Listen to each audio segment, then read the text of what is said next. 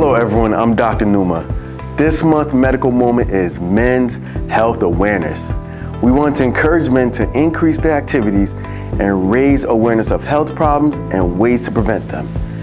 Many health problems include heart disease, depression, and various cancers, the prostate being the major cancer. Men, here's a list of steps you could take to improve your health. Know your family history. Eat a healthy diet. Be active. Quit smoking and avoid secondhand smoke. Manage your stress. Limit alcohol consumption and get a regular checkup.